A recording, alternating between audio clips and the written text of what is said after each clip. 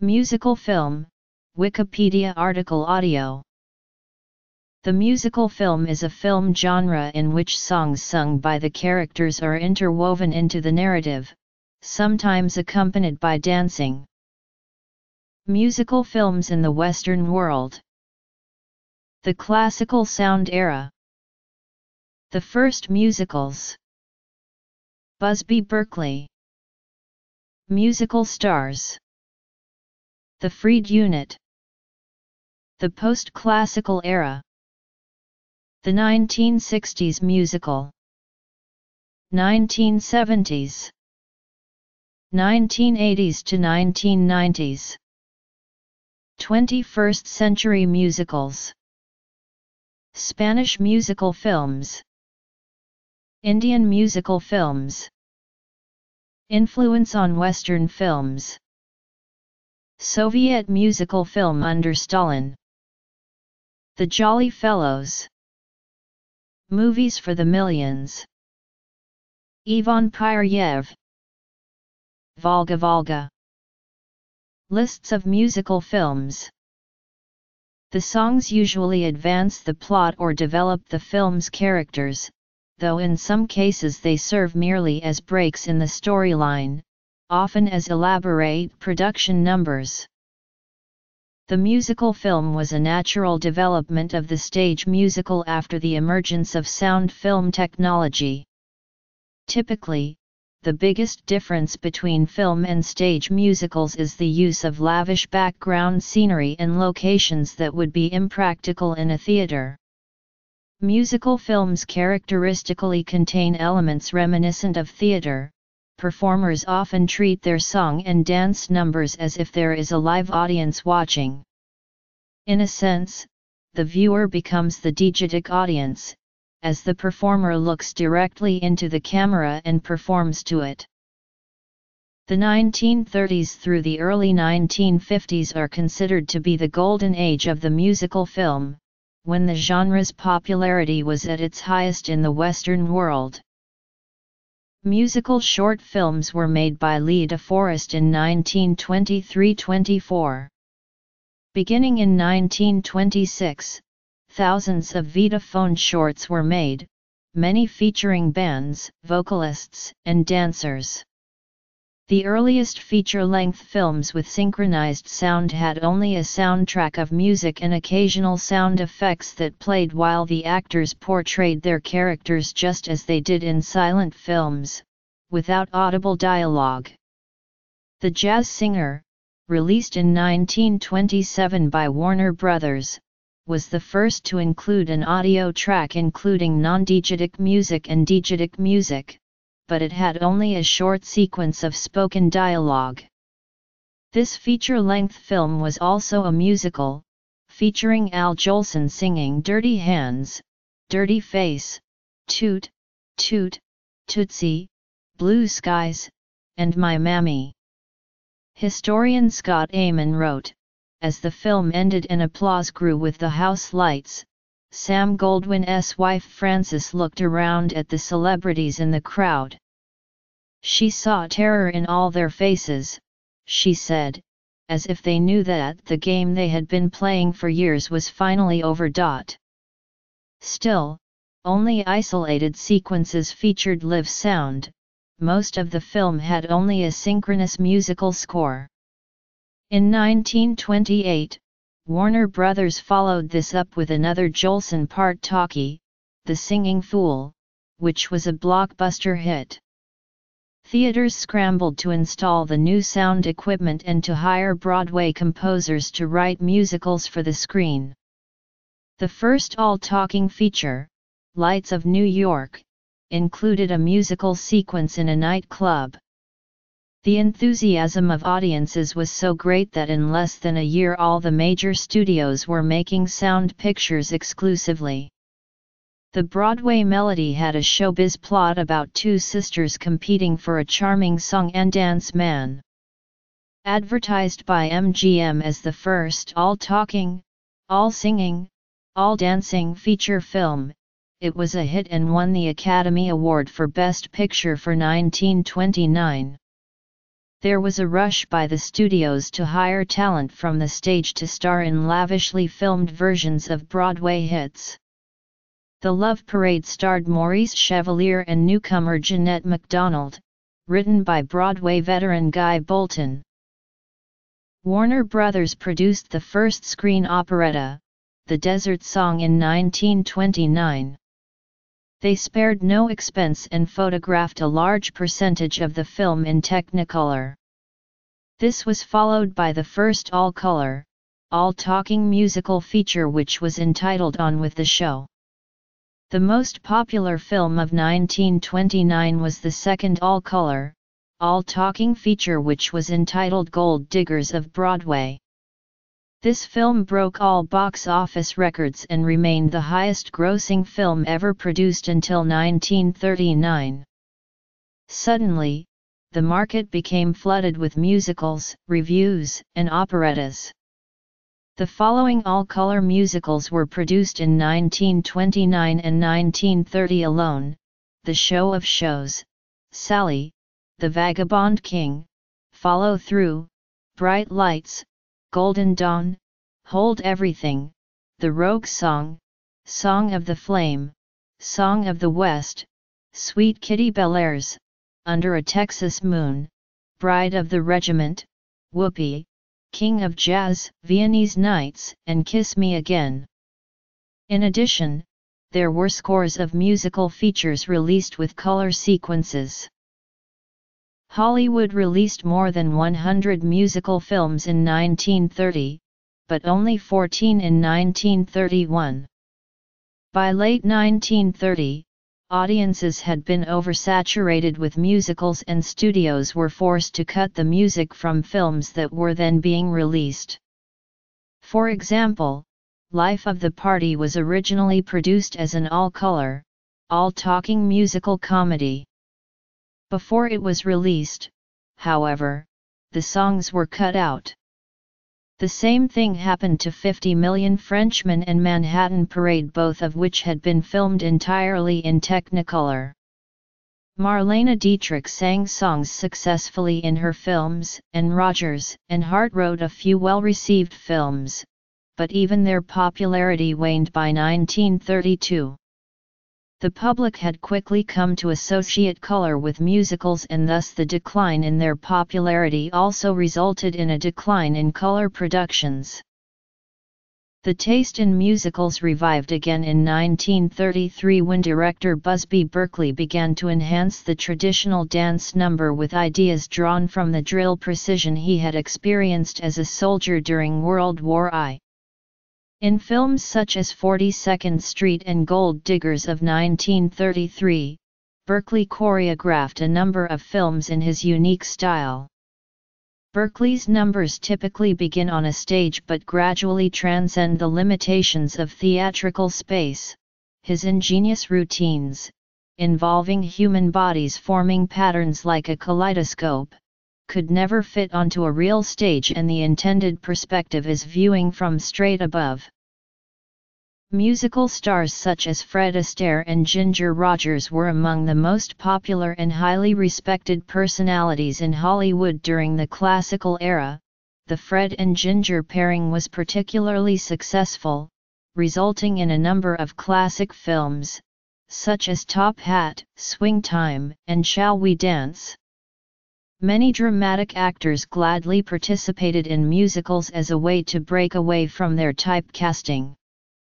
For instance, the multi-talented James Cagney had originally risen to fame as a stage singer and dancer, but his repeated casting in tough guy roles and mob films gave him few chances to display these talents. Cagney's Oscar-winning role in Yankee Doodle Dandy allowed him to sing and dance, and he considered it to be one of his finest moments. Many comedies included their own musical numbers. The Marx Brothers films included a musical number in nearly every film, allowing the brothers to highlight their musical talents. Their final film, entitled Love Happy, featured Vera Ellen, considered to be the best dancer among her colleagues and professionals in the half-century. During the late 1940s and into the early 1950s, a production unit at Metro-Goldwyn-Mayer headed by Arthur Freed made the transition from old-fashioned musical films, whose formula had become repetitive, to something new. In 1939, Freed was hired as associate producer for the film Babes in Arms. Starting in 1944 with Meet Me in St. Louis, the Freed unit worked somewhat independently of its own studio to produce some of the most popular and well-known examples of the genre. The products of this unit include Easter Parade, On the Town, An American in Paris, Singin' in the Rain, and The Bandwagon. This era saw musical stars become household names, including Judy Garland, Gene Kelly, Ann Miller, Donald O'Connor, Sid Charisse, Mickey Rooney, Vera Ellen, Jane Powell, Howard Keel, and Kathryn Grayson. Fred Astaire was also coaxed out of retirement for Easter Parade and made a permanent comeback. In the 1960s, 1970s, and continuing up to today, the musical film became less of a bankable genre that could be relied upon for surefire hits. Audiences for them lessened and fewer musical films were produced as the genre became less mainstream and more specialized. In the 1960s, the critical and box office success of the films West Side Story, Gypsy, The Music Man, My Fair Lady, Mary Poppins, The Sound of Music, The Jungle Book, Thoroughly Modern Millie, Oliver, and Funny Girl suggested that the traditional musical was in good health. Also, French filmmaker Jacques Demy's musicals The Umbrellas of Cherbourg and The Young Girls of Rochefort were great successes with critics. However, popular musical tastes were being heavily affected by rock and roll and the freedom and youth associated with it. And indeed Elvis Presley made a few films that have been equated with the old musicals in terms of form. Most of the musical films of the 1950s and 1960s such as Oklahoma and The Sound of Music were straightforward adaptations or restagings of successful stage productions. The most successful musicals of the 1960s created specifically for film were Mary Poppins and The Jungle Book, two of Disney's biggest hits of all time. The phenomenal box office performance of The Sound of Music gave the major Hollywood studios more confidence to produce lengthy, large-budget musicals. Despite the resounding success of some of these films, Hollywood also produced a large number of musical flops in the late 1960s and early 1970s which appeared to seriously misjudge public taste. The commercially and/or critically unsuccessful films included Camelot, Finian's Rainbow, Hello Dolly, Sweet Charity, Dr. Dolittle, Star, Darling Lily, Goodbye, Mr. Chips, Paint Your Wagon, Song of Norway, On a Clear Day You Can See Forever, Man of La Mancha, Lost Horizon, and Mame. Collectively and individually these failures crippled several of the major studios. In the 1970s, film culture and the changing demographics of film-goers placed greater emphasis on gritty realism, while the pure entertainment and theatricality of classical-era Hollywood musicals was seen as old-fashioned. Despite this, Fiddler on the Roof and Cabaret were more traditional musicals closely adapted from stage shows and were strong successes with critics and audiences. Changing cultural mores and the abandonment of the Hays Code in 1968 also contributed to changing tastes in film audiences. The 1973 film of Andrew Lloyd Webber and Tim Rice's Jesus Christ Superstar was met with some criticism by religious groups but was well received. By the mid-1970s, filmmakers avoided the genre in favor of using music by popular rock or pop bands as background music, partly in hope of selling a soundtrack album to fans. The Rocky Horror Picture Show was originally released in 1975 and was a critical failure until it started midnight screenings in the 1980s, where it achieved cult status. 1976 saw the release of the low-budget comic musical, the first nudie musical, released by Paramount. The 1978 film version of Grease was a smash hit. Its songs were original compositions done in a 1950s pop style. However, the sequel Grease 2 bombed at the box office. Films about performers which incorporated gritty drama and musical numbers interwoven as a diegetic part of the storyline were produced, such as Lady Sings the Blues, All That Jazz, and New York, New York. Some musicals made in Britain experimented with the form, such as Richard Attenborough's O. What a Lovely War, Alan Parker's Bugsy Malone and Ken Russell's Tommy and Listomania. A number of film musicals were still being made that were financially and critically less successful than in the musical's heyday. They include The Wiz, At Long Last Love, Mame, Man of La Mancha, Lost Horizon, Godspell, Phantom of the Paradise, Funny Lady, A Little Night Music, and Hair amongst others. The critical wrath against At Long Last Love, in particular, was so strong that it was never released on home video. Fantasy musical films Scrooge, The Blue Bird, The Little Prince, Willy Wonka and the Chocolate Factory, Pete's Dragon, and Disney's Bedknobs and Broomsticks were also released in the 1970s, the latter winning the Academy Award for Best Visual Effects.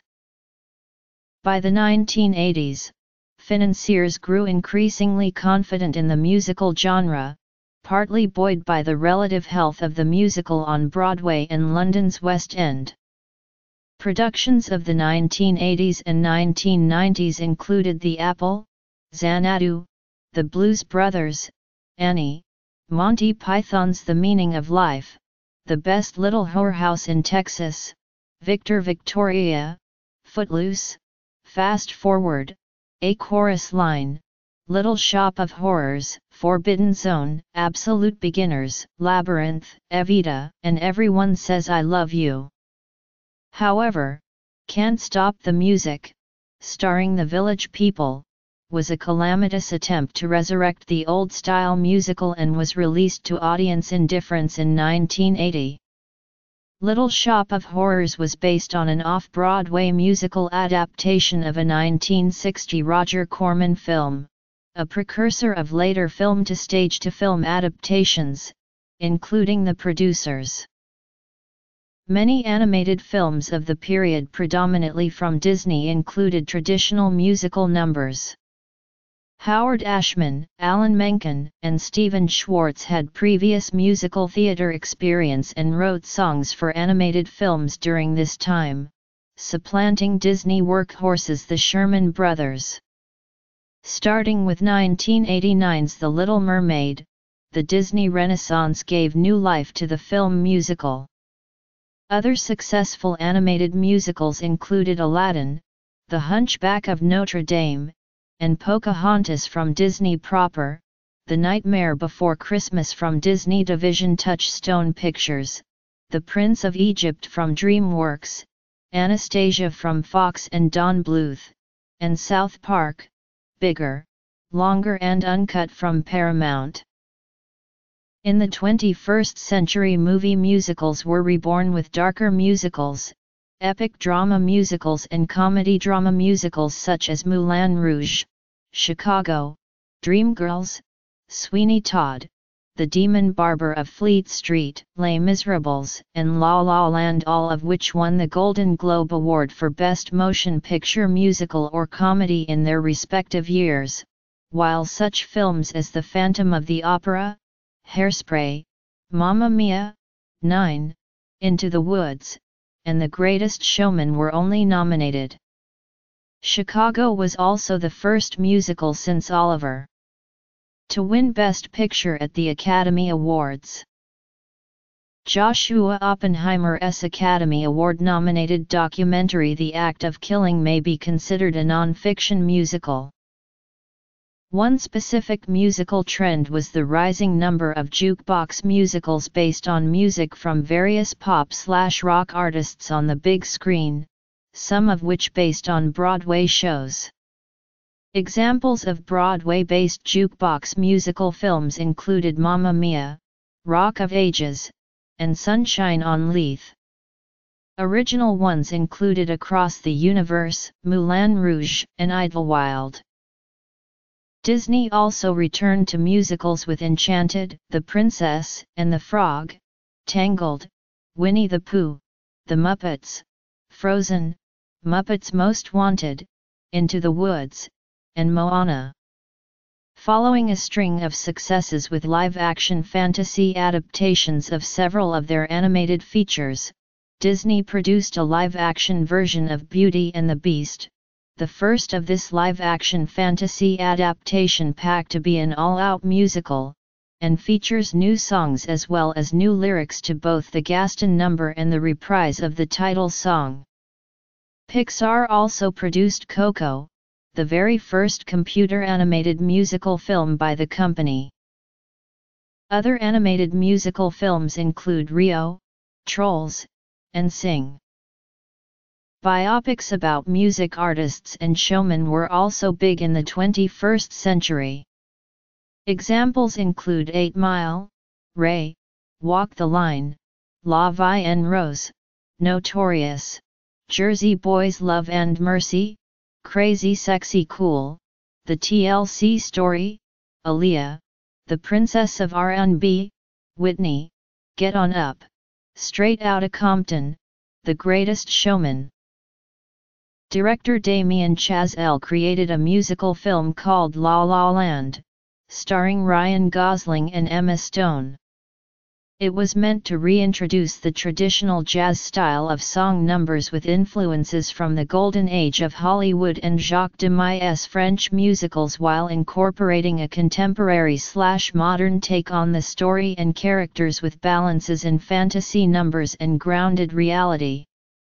It received 14 nominations at the 89th Academy Awards, tying the record for most nominations with Titanic and All About Eve, and won the awards for Best Director, Best Actress, Best Cinematography, Best Original Score, Best Original Song, and Best Production Design. Spain has a history and tradition of musical films that were made independent of Hollywood influence. The first films arise during the Second Spanish Republic of the 1930s and the advent of sound films. A few zarzuelas were even adapted as screenplays during the silent era. The beginnings of the Spanish musical were focused on romantic Spanish archetypes, Andalusian villages and landscapes, gypsies, bandoleros, and copla and other popular folk songs included in story development. These films had even more box office success than Hollywood premieres in Spain.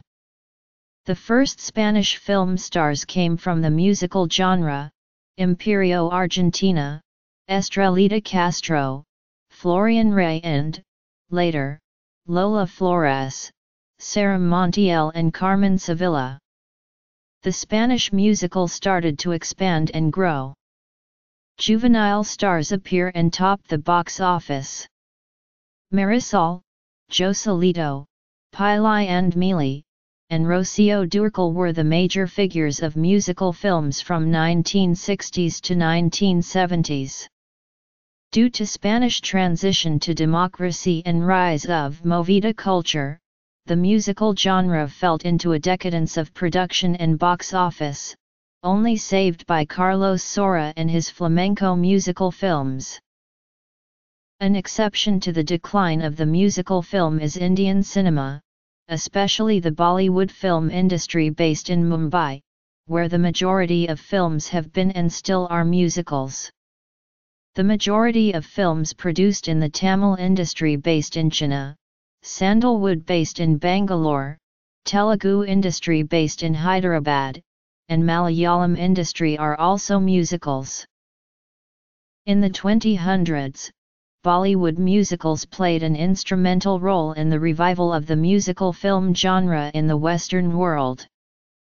Baz Luhrmann stated that his successful musical film Moulin Rouge was directly inspired by Bollywood musicals.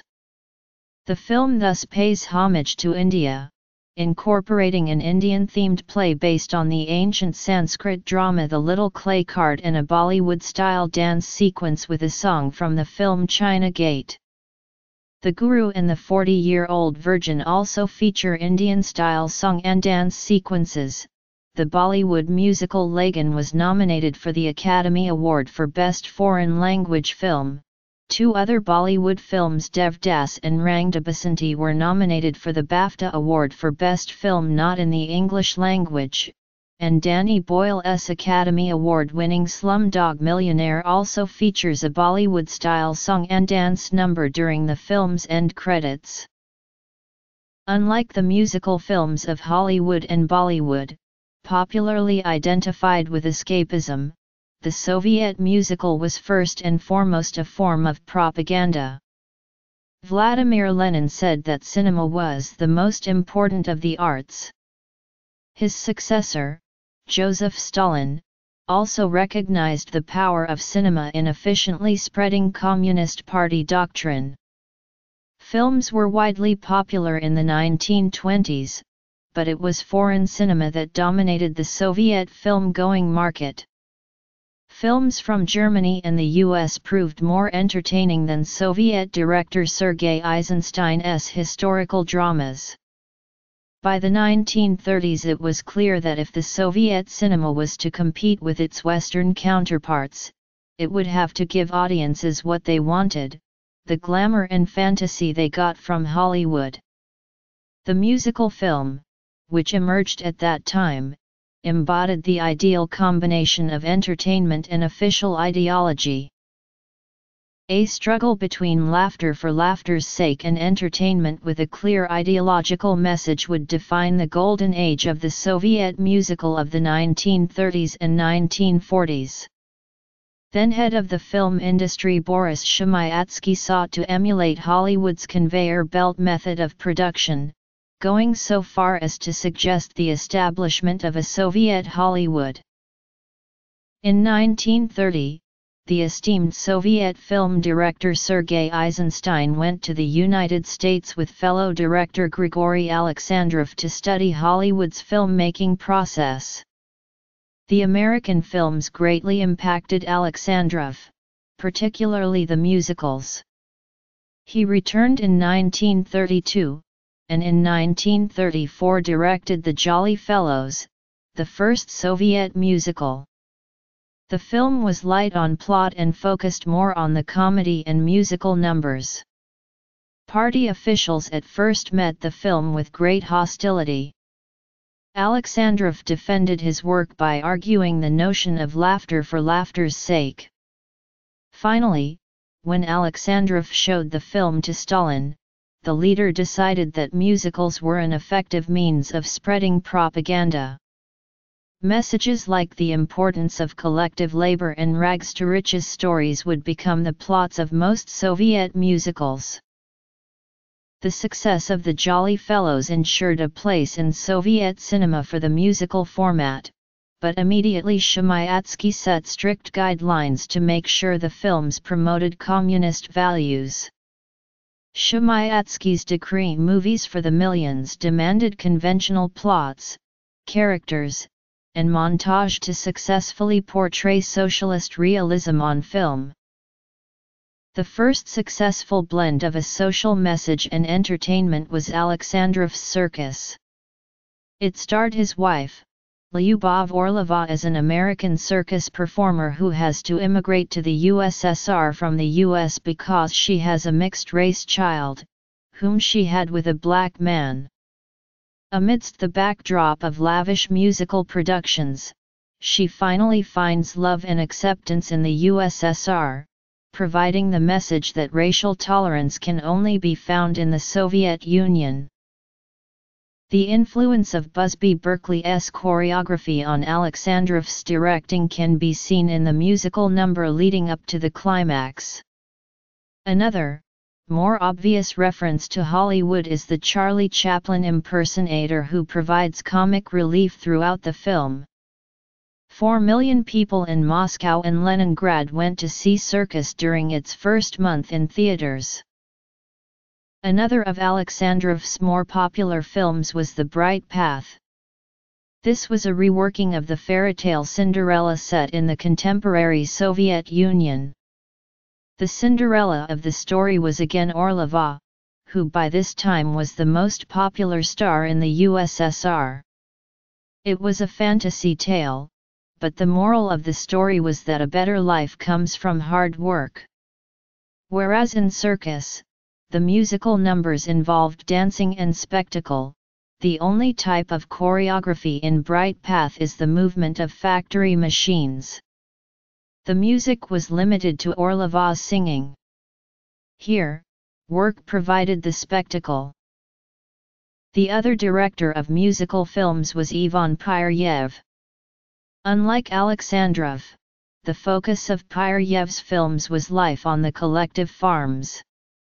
His films, Tractor Drivers, The Swineherd and The Shepherd, and his most famous, Cossacks of the Kuban all starred his wife, Marina Ladynina. Like in Alexandrov's Bright Path, the only choreography was the work the characters were doing on film. Even the songs were about the joys of working. Rather than having a specific message for any of his films, Pyryev promoted Stalin's slogan "Life has become better, life has become more joyous." Sometimes this message was in stark contrast with the reality of the time. During the filming of Cossacks of the Kuban, the Soviet Union was going through a post-war famine. In reality, the actors who were singing about a time of prosperity were hungry and malnourished. The films did, however, provide escapism and optimism for the viewing public. The most popular film of the brief era of Stalinist musicals was Alexandrov's 1938 film Volga Volga. The star, again, was Lyubov Orlova, and the film featured singing and dancing, having nothing to do with work. It is the most unusual of its type. The plot surrounds a love story between two individuals who want to play music. They are unrepresentative of Soviet values in that their focus is more on their music than their jobs. The gags poke fun at the local authorities and bureaucracy. There is no glorification of industry since it takes place in a small rural village. Work is not glorified either, since the plot revolves around a group of villagers using their vacation time to go on a trip up the Volga to perform in Moscow. Volga Volga followed the aesthetic principles of socialist realism rather than the ideological tenets. It became Stalin's favorite film, and he gave it as a gift to President Roosevelt during World War II. It is another example of one of the films that claimed life is better. Released at the height of Stalin's purges, it provided escapism and a comforting illusion for the public.